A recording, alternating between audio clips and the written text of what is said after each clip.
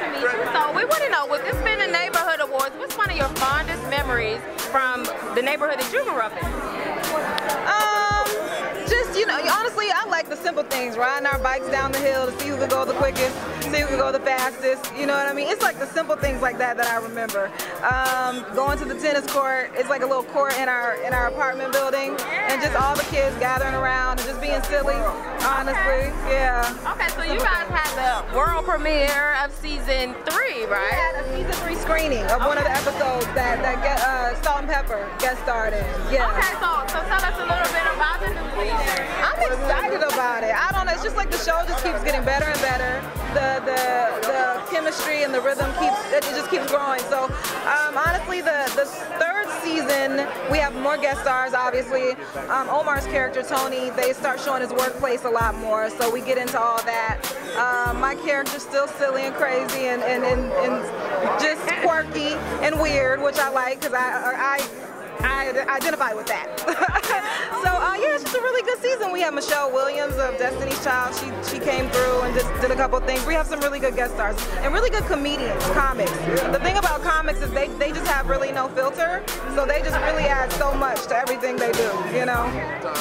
And the guest stars, oh, awesome. I mean, we have Michelle Williams, we get Salt and Pepper. I do a little flashback thing where I'm kicking back to the old school where I used to hang out with Mr. Cooper. So we got Mark Curry. We bringing in Jason Weaver. Oh man, tons of people, a bunch of people that I forgot. They're gonna be like, how can you holler at me? But it was real for Alex Thomas. A lot of comics too, so it's really, really funny this season. Funny. Absolutely. Okay, awesome. Well, thank you. Fondest memories from the neighborhood that you guys grew up in. Okay, well, my neighborhood, my fondest memories, I would say, well, it was in East Point off Washington Road. Now, that's where I grew up, and just all the kids being outside playing all the time. Like, They don't do that no more. Right, they don't do that no more. My mom, I used to have to be in by the street lights when they came on, and if I wasn't, my mom would be at the front door screaming my name across the whole neighborhood until I got back. What's your fondest memory? I would say playing in a fire hydrant. You know, in New York, they used to open a fire hydrant up. You find a random bottle or something, scoop some water off the ground, throw it in each other's face.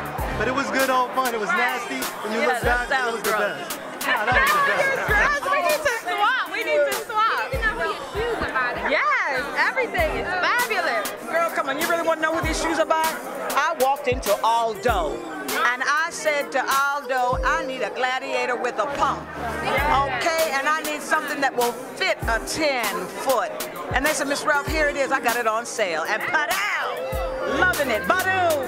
Beautiful, thank you. So with this being the Neighborhood Awards, can you tell us one of your fondest memories from the neighborhood you grew up in? Well, first of all, let me tell you something about why this event is important. Because in times like these, with all the things we've got going on, it is important for someone to shine the light on the neighborhood so that people understand and see that we are worthy, that we are doing good things, that we are strong people. We can make it happen, and there's nothing wrong with us. So to all those plain old grassroots people who are living in the hood, doing the right thing every day, tonight is very important for them. So that's why I'm here to celebrate those folks who, against all odds, are still waking up in the hood and saying, guess what? I'm straight out of this hood.